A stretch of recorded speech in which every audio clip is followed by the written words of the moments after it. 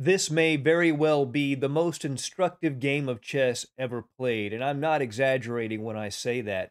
Capablanca's play in this game is so clear and easy to understand that it really changed chess moving forward. After this game, everybody wanted to emulate Capablanca's style. It was really, really an amazing achievement. This was played in a match against Frank Marshall. And there had been 9 straight draws before this game, even though Capablanca only needed 1 win, and this is the 23rd game of that match. Marshall has white, Capablanca has black. Let us jump right in. Marshall begins with d4, d5, c4, e6, knight c3, and here a surprise from Capablanca. He plays c5. He had been playing knight to f6, and this Lasker variation where black seeks to trade off pieces, and that's more in the style that we've come to know for Capablanca. The interesting thing about this Tarrasch defense is that black willingly takes on a pawn weakness, which we usually do not associate with Capablanca. cd5, ed5, knight f3, knight c6, and it's this pawn on d5 that can become a potential weakness in black's position. So Marshall targets that pawn directly by playing g3. He wants to move the bishop to g2, aim it right at that d5 pawn. The main line here these days is knight to f6, bishop g2, bishop to e7. Not developing this queen's bishop just yet because that bishop might want to go to g4 where it's more aggressively posted. But Capablanca just plays bishop to e6, overprotecting that vulnerable d5 pawn right out of the gate. Bishop g2, again aiming at that d5 pawn. Bishop e7, castles, knight to f6. And here Frank Marshall plays the move bishop to g5, but this isn't as quite as strong in this position. The idea is to trade off a defender of the d5 pawn. But since the d5 pawn is protected by the bishop at e6, it's not quite as strong. A more accurate move is probably dc5, bishop takes, knight to a4. And the idea is that the rook comes to c1, and white is playing for control of the c5 square.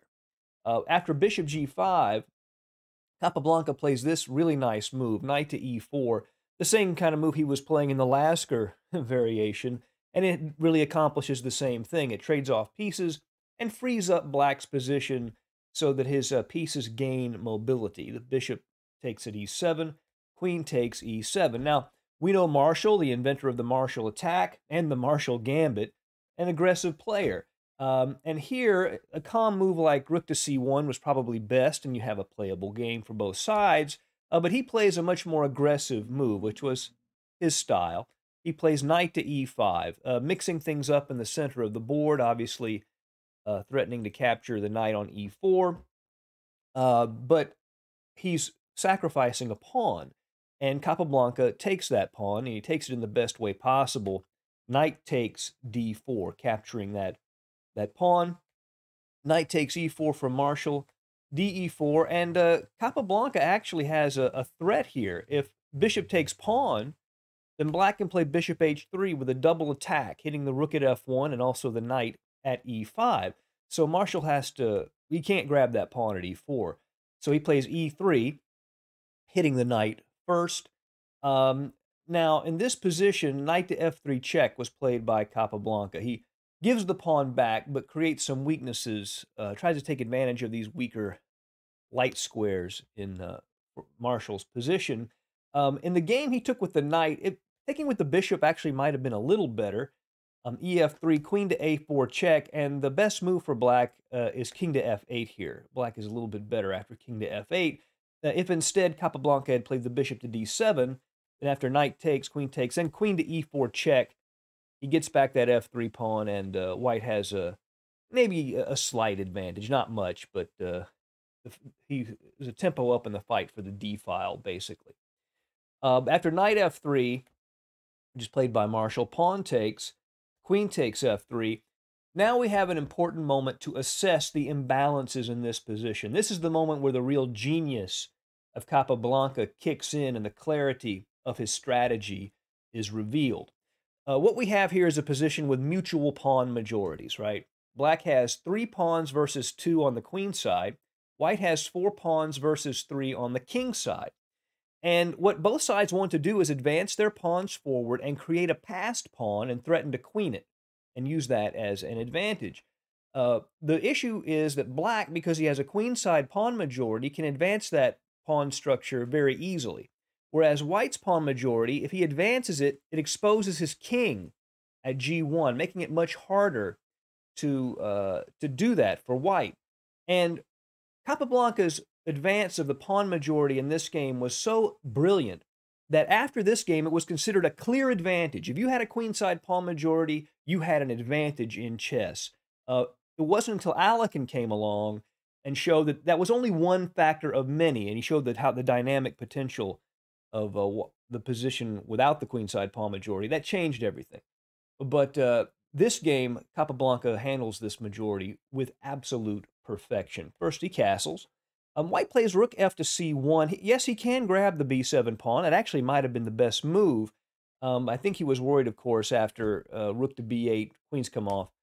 And this idea of Capablanca having a rook on the 7th is just very, very unsettling, I think, for anyone. As it turns out, after attacking the c pawn, White can very possibly hold this position, and maybe it was even the best option in the game. But he didn't want that rook on the 7th. So he plays rook f to c1, immediately applying pressure to black c5 pawn. Rook a to b8. We see Capablanca not only defending the b7 pawn, but preparing to advance it. He's going to advance his pawn majority as quickly as he can. Queen to e4. Marshall is threatening bishop to h3, trying to take advantage of this pinned bishop at e6. It wouldn't win material, but it would create an isolated pawn on e6. That's what he's trying to do. So Capablanca sidesteps that with queen to c7, rook to c3, perhaps wanting to build up pressure against c5, and now, boom, b5. Capablanca very simply advancing his queenside pawn majority. The best way to slow that down is probably b3. Marshall plays a3, and Capablanca's next move, again, very instructive, c4. Now, it's important to note that in these positions with these competing pawn majorities, control of the d-file is massively important. In fact, controlling the d-file is probably more important than advancing the majority. It's huge.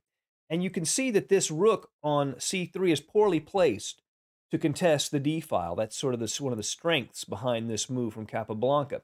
And Kasparov called this a micro nuance, something that's very, very, very tiny. But what Capablanca knew is if you do a lot of really, really small things, eventually they become a big thing. What starts off as micro becomes macro. And this is one of a few micro nuances in this game, limiting the mobility of that rook. Rook to d1 is probably White's best move, challenging that file as quickly as possible. And if black challenges, you just bring that rook back. That was probably his best move. Instead, Marshall plays bishop to f3, trying to control the d1 square with the bishop. Rook f to d8, rook d1, rook takes, bishop takes, rook to d8. And now Capablanca has established control over the d-file, and this rook at c3 is still very poorly placed, not in a position to contend with that rook. Very strong from Capablanca. The bishop goes to f3. It was attacked undefended on d1. And here Capablanca plays g6. It gives his king room, adds to the control of f5. Now, some of you that have some strategic chess training will recognize that black is putting all of his pawns on light squares. And what we're taught is that, certainly in an endgame, you want your pawns on the opposite color of your bishop if both sides have the same color bishop, as they do here. But what Capablanca understands is that that subtlety doesn't matter here. All that really matters is control of this d-file and advancing the pawn majority. And the move g6 stabilizes his position to do exactly that. So the issue with pawns on light squares is not a big deal here. And he's also threatening, by the way, bishop to d5, which would win a piece because the queen would have to go to g4 and then h5, and the bishop would be lost.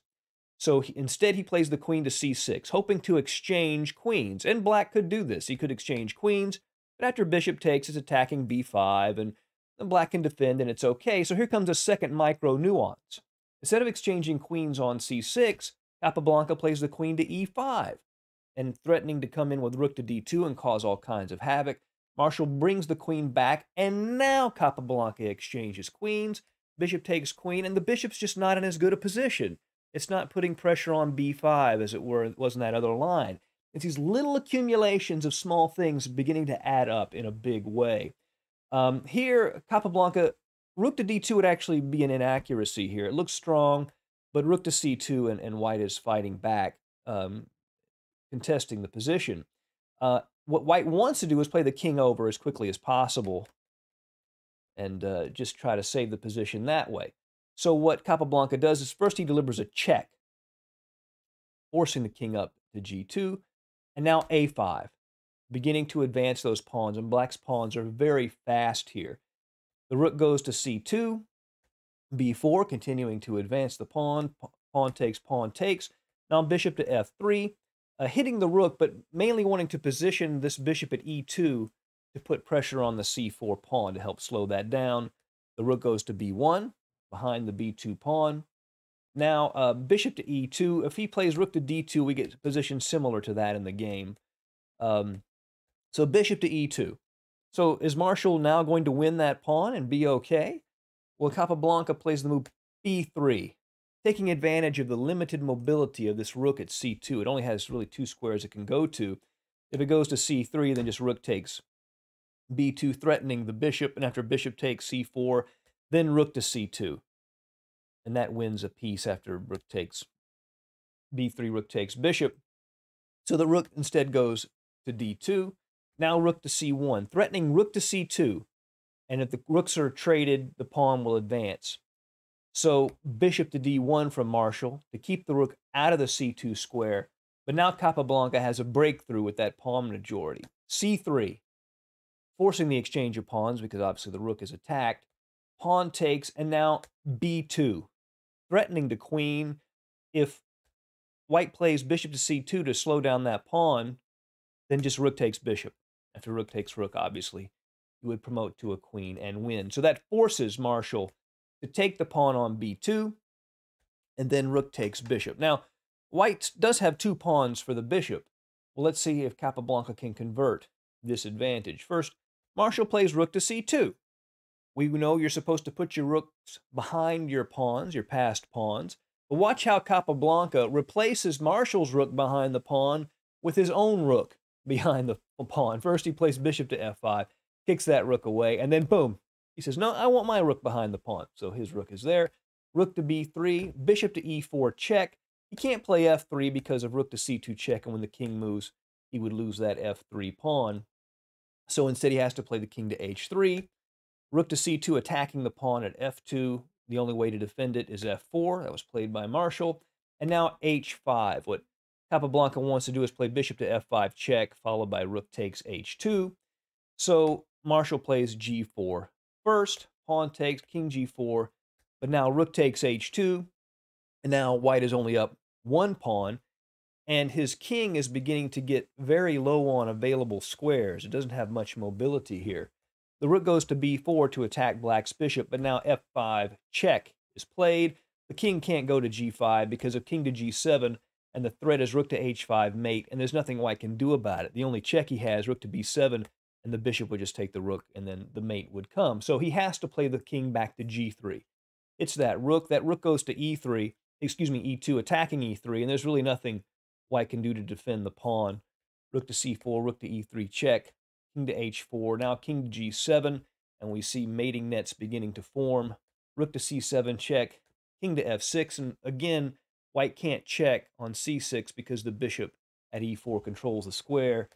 Rook to d7, and now bishop to g2. The threat is rook to h3, check, mate.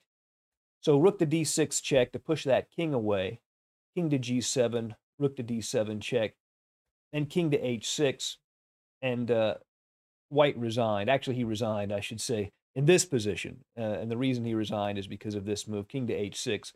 And rook to h3 mate is inevitable. Even if white gives up the rook, now there's nothing to be done, and mate will take place. So the clarity of that position, advancing that majority, those little micro nuances, limiting the mobility of Marshall's pieces, controlling that d-file, an astonishing, astonishing achievement.